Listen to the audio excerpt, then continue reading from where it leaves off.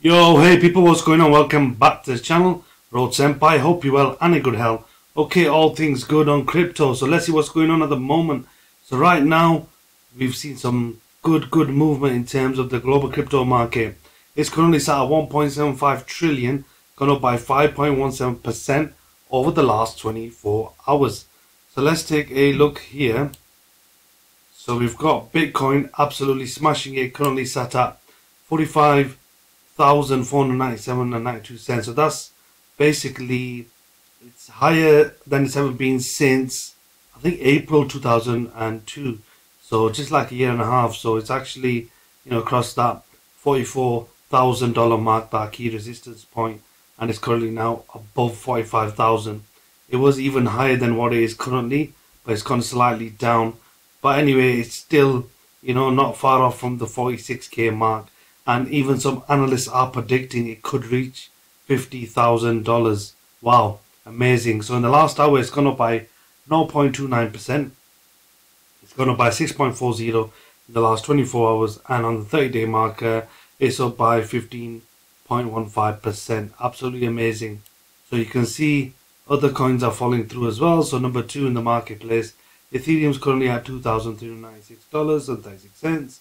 Again, that's gone up by 3.96% in the last 24 hours and just over 10% in the last 30 days. So the Ethereum killer, aka Solana, currently sat at number 4. It's actually gone above BNB, currently priced at $113.94. Gone up by 8.59% in the last 24 hours. Amazing. Slightly down on the hour mark by 0.15%.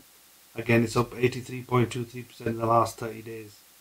And then we head over to position number 6, which is XRP, aka Ripple. So they currently have gone up in the last hour by 0.16 and 1.87 of the last 24 hours. Currently priced at 0.6327. And then you've got Cardano, which is also up on all 4 markers, up by 2/3, nearly 0.75% in the last 30 days. Currently priced at 0.6264. Avalanche, aka AVAX, has been doing well. Up by 91.78% of the last 30 days, and it's up by 0.04% in the last hour and 6.50% in the last 24 hours. Currently priced at $42.22. Wow, amazing. Polkadot is up in the last hour. Tron is slightly down in the last hour. So is Polygon and Chainlink as well as Toncoin. And then we head over to Shiba Inu. So that is currently up on all 4 markers as well. Just under 30%, so 28.36% over the last 30 days and 0.07% in the last hour. And it's gone up by 3.36% in the last 24 hours. Internet Computer, so we just released a video explaining what it is in terms of the coin and what functionality it has and all the elements around it that people are buzzing to right now. So obviously that has had a fantastic run over the last 30 days at 180.87%, 180.87% the last 30 days. Slightly down in the last 24 hours, but still priced at 13.36.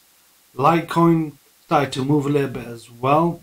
So it's gone up by 1.62% in the last 24 hours. Slightly down in the last hour. So currently priced at $74.64. And then you've got Bitcoin Cash, which has gone down in the last 24 hours, but still quite high at $263.40. So that is the top 20 global cryptocurrencies today. But the big news is the movement Bitcoin has had over the last 24 hours, smashing the 44 mark, 44,000 mark, 45k mark, and it did push past the 45.5 mark as well. So currently at 45.42. So not too far off from the $46,000 mark, but we will wait and see to see how that develops going forward. Okay, people, that's a quick overview of the markets on day 2 of the year. So please do let us know what you think about these markets right now.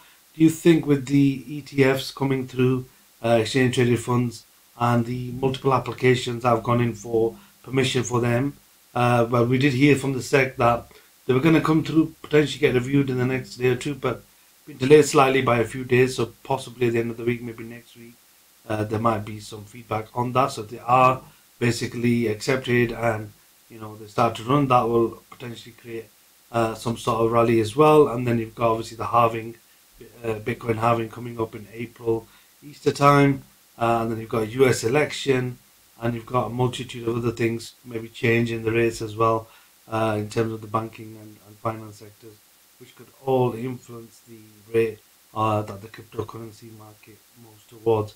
Okay, people, please do let us know in the comment section below what you think. Please do like, share, subscribe, click the notification bell. Okay, people, let's make some guala. Catch you in the next one.